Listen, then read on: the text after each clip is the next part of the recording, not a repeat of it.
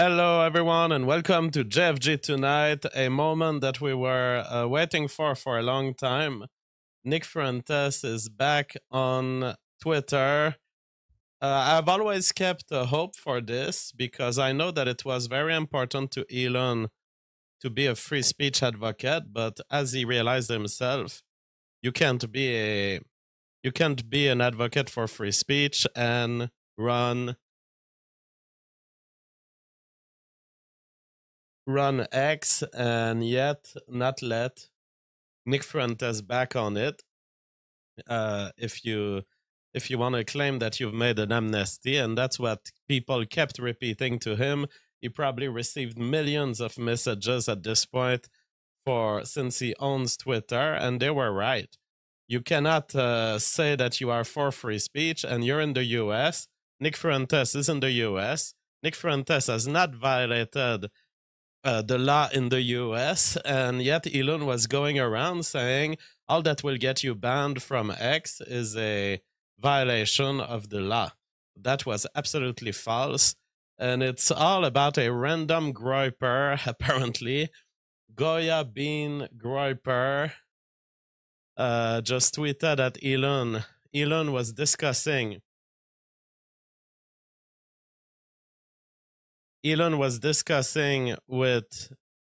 about something else, Joshua, that had nothing to do. Someone told him, "You work for the Jews." And he quoted Nick Fuentes saying, "Hey, what does it say about our society that the cops let BLM touch our cities but won't let students criticize Israel? It means Jews control America." That is the obvious conclusion.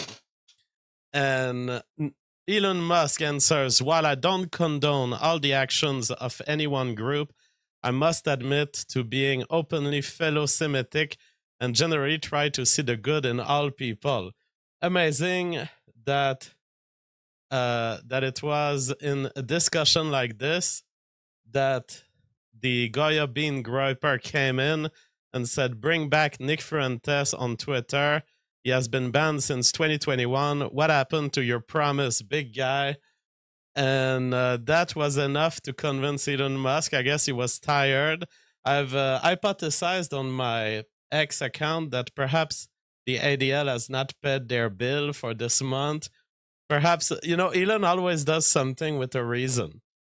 And it would be absolutely possible that they unsubscribed from some service, they stopped some money flow toward Elon, and he had enough, and he pushed the Nick Fuentes button. Look at what he says in response to this. "Very well, he will be reinstated, provided he does not violate the law, and let him be crushed by the comments and community notes." Now, that's Elon going a little bit. That's a nervous tweet. That's another one, just like yesterday I was analyzing. That is a nervous tweet by Elon claiming that Nick Fuentes will be crushed by the comments and community notes. I don't think Nick Fuentes will be crushed by the comments and community notes. I think that Nick Fuentes' arrival on X will re-motivate a lot of groipers to join X again. It will lead to a lot of mimetics. Pro-Israeli Zionist power is in shambles because Nick Fuentes is going to bring the contestation of Israel's action to a whole new level. And it was already bad for them. It was already not going very well with Elon Musk acquiring X and leaving that discussion open. Naturally, people converge back toward having a critical stance against Israel. And now Elon Musk, in a way, kind of recognizing that now, with the whole revolution that's happening in our universities, what's so special about Nick Fuentes? Because at this point, you have the far leftist Democrats taking over university buildings to contest the actions of Israel.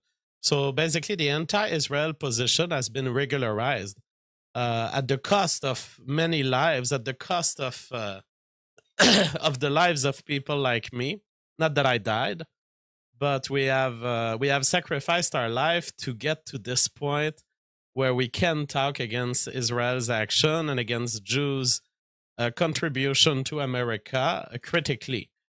And in the current context, what's so special about Nick when you have the youth of our universities taking over buildings, committing violence at times, committing trespass sometimes? It's a very regular position and it's being normalized. And as was pointed out by Mark Braman, the loss of irreproachable prestige that Jews once enjoyed in this country will be to them traumatic in the extreme and not something to which others who have not enjoyed this privileged status can relate. Suddenly, from superhero to super zero. It's got to be tough. That's exactly what's happening right now. There is a complete loss on the side of the pro-Israel lobby. I don't know what Elon has wrong with them, but something has happened. And it made Elon change his mind on Nick Fuentes. And again, in the nervous tweet, he says, it is better to have anti-whatever out in the open to be rebutted than grow simmering in the darkness. Those are liberal generalities. But he can't even say that Nick Fuentes is anti-Semitic. That's how weak Elon's knowledge of Nick is. He doesn't even feel confident doing a critique.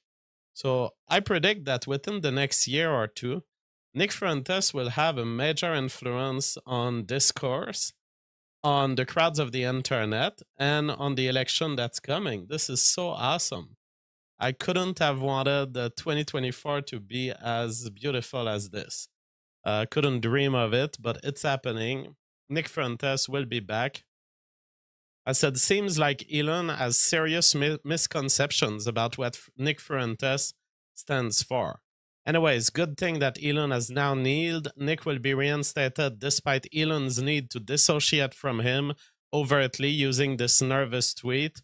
The amnesty is headed toward completion. Don't forget Mark Collett, Laura, Pat Alternative, Patriotic Alternative, Jared Taylor. There's lots of, and is it McDonald? Kevin McDonald is also to be unbanned.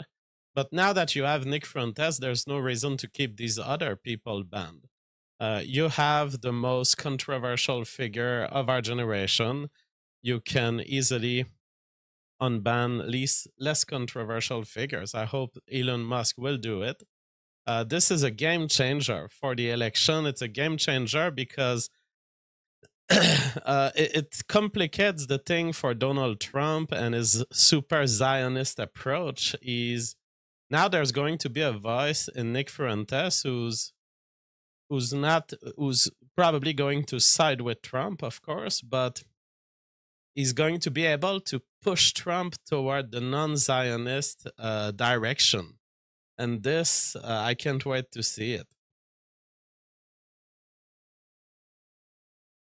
Naberius says, annoying how rolling back censorship on X comes purely from luckily grabbing Elon's attention when he's in the liberal mood. That is a sad thing, that Elon couldn't go out of his own principle. And, you know, his own principle should have guided him toward this. His own displayed and claimed principles should have guided him toward this without a fucking rando with a blue check mark just coming to him. But you gotta take what's given to you, and I take it. I think it's going to be very interesting because Elon at some point might very well be faced with I think that Elon's perception is completely wrong. Nick Fuentes is not going to get attacked in community notes. They have no argument.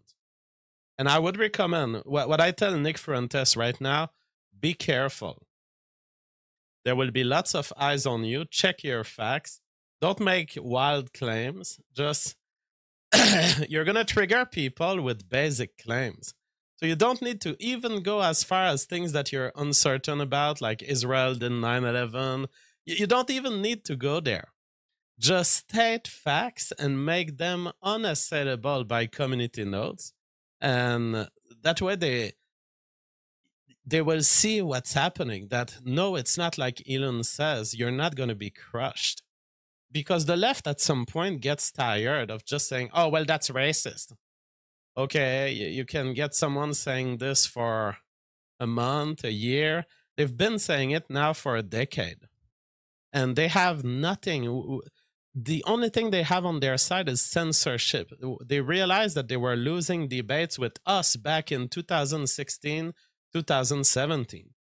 So the left is completely defeated on this front. The only thing that they got rolling for them is that they were successful at censoring the internet.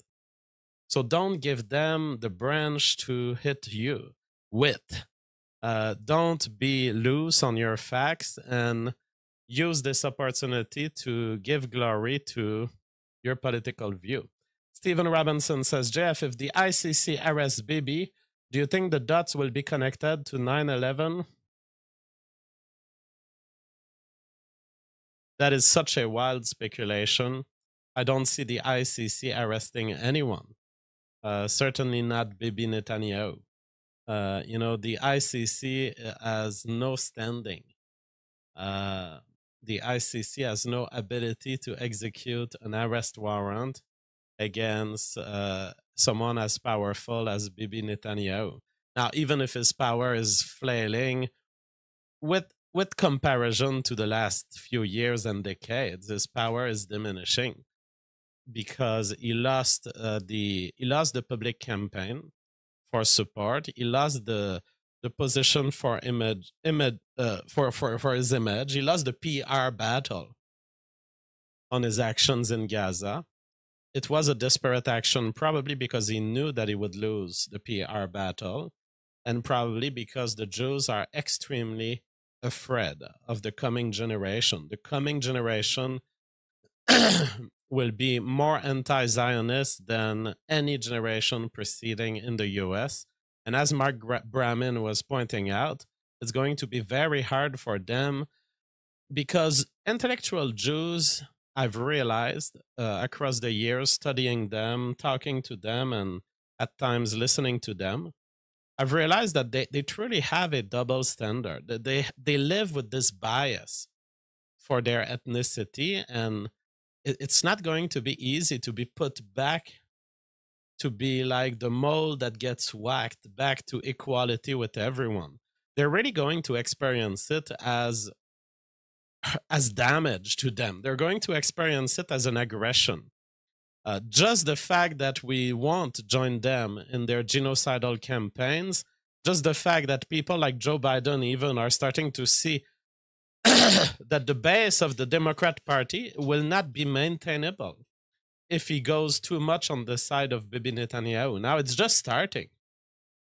In 20 years from now, we won't just have a Joe Biden kind of warmish, between hot and cold, not saying anything about Bibi Netanyahu, but also not supporting him. In 20 years from now, it will be you have to put Bibi Netanyahu back in his place, or you won't have a position in the Democrat Party. Because no matter how much money the Jews want to throw at buying out politicians, at some point the voter base will just be such that you have to either choose Zionism or you lose the election. It's going to be that way.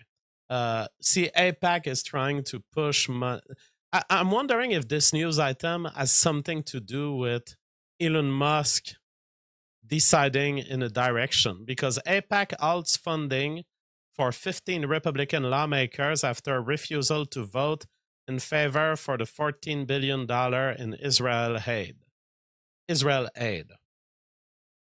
So we have a part of the political class that is dissociating themselves from Jewish power.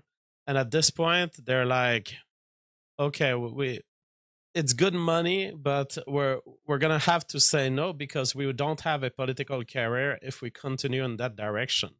And somehow it's possible that Elon Musk has made a turn, realizing that there was no future that is irrationally Zionist. that he can continue going around and saying, oh, I love the Jews. Oh, I'm a philo-Semite. He can continue going around saying this, but it has to stop there. If you shut down the voices of opposition to Israel's action, if you shut down those people who are critical of Jews in America, you are on the side of, you'll go on the wrong side of history. And people are noting this is certainly linked in some form to the action we've seen from Elon. Alex Jones also recently made quite a wild repositioning. I mean, he's gonna tell you that it's not a repositioning. He's gonna tell you that he's always been telling the Jews to deal with their own problem, but to be saying it with such voice and such intensity, I think that the dynamic here is changing. Listen to this. Demand Benjamin Netanyahu take 20 Palestinians in his house. So he's saying Israel should welcome the refugees that they cause. That is a far-right talking point. It's often the thought experiment that we propose to show the double standard of Jewish intellectualism, which tells you, oh, Western civilization must welcome all of these refugees, and yet Israel's action in the Middle East keep making the Middle East unstable, keep making it such that there are more refugees. So how about Israel deals with the problem that they cause? And I demand his candy-ass son in Miami suit up in body armor and go to Gaza and fight these people or get the hell out of my world. And if Benjamin Netanyahu is not willing to send his own child to die for Israel in the Middle East, Alex Jones is saying, leave us alone. Get out of my world. Leave us alone and deal with your own problems. I never knew we would get there in 2024. A reinstatement of Nick Fuentes. Alex Jones is saying, deal with your own problems to Israel. It's looking good. It's looking like a year of victory, just like 2023 was. And I don't say that because I hate Jews. I say that because I'm not a toilet bowl you sit on and shit on. I'm not here to eat your fucking shit. You fucking got that? Oh my God. Yes, the snowballing is incredible. Snow John. Thanks for watching this clip. This is Willow. Remember to like and subscribe.